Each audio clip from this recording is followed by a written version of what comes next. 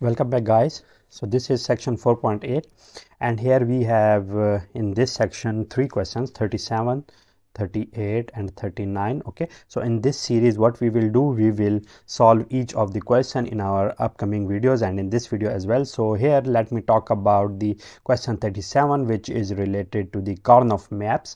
So what are basically the Karnaugh maps? Karnaugh maps are basically the maps for simplifying the Boolean expressions. Okay, and we will see that how these are used to simplify the Boolean expressions. So now here the question 37 is draw a 3-variable Karnaugh map and label each cell according to its binary value. Okay, so what we have to do, we have to draw a Karnaugh map of the 3 variables. So let me call those 3 variables as A, B and C. Okay, so in the Karnaugh map what we will have to do, we will have to draw a table. Okay, just like it, this will be a table here.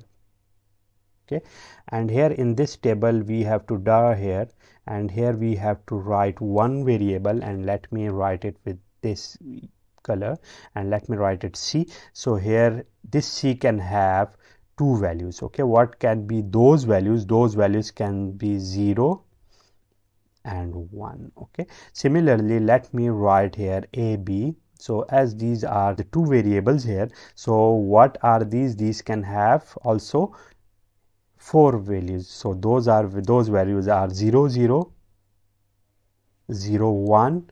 Okay, so after it what we will have to do in the Karnaugh map, I cannot write here 1 0 because 0 1 and 1 0 we will see that the difference between them will be of 2 bits, but the adjacent entry should have a difference of 1. So therefore I will have to write 1 1, and after it I can write 1 0. So you can see that there is a difference of only 1 bit in between them. So let me draw this table like it. Okay, so this is here, this is like this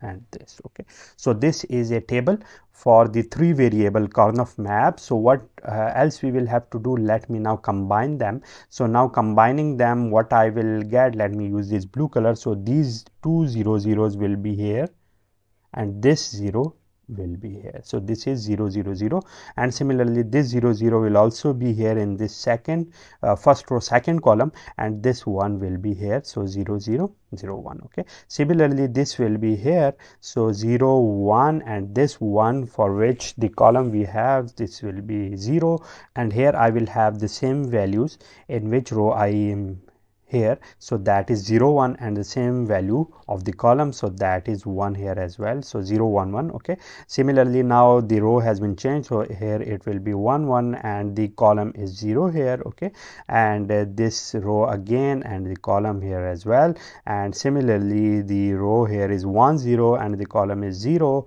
and the row is 1 0 and the column is 1. Okay, so these are the entries for the Karnaugh map which I was going to draw here. So that is the Karnaugh map for the 3 variable, and all these values are the binary values for all the variables. Okay, so I think it's enough for today, and in our upcoming video we will try to talk about the problem 38 and 39. Till then, take care of yourself and I will see you soon.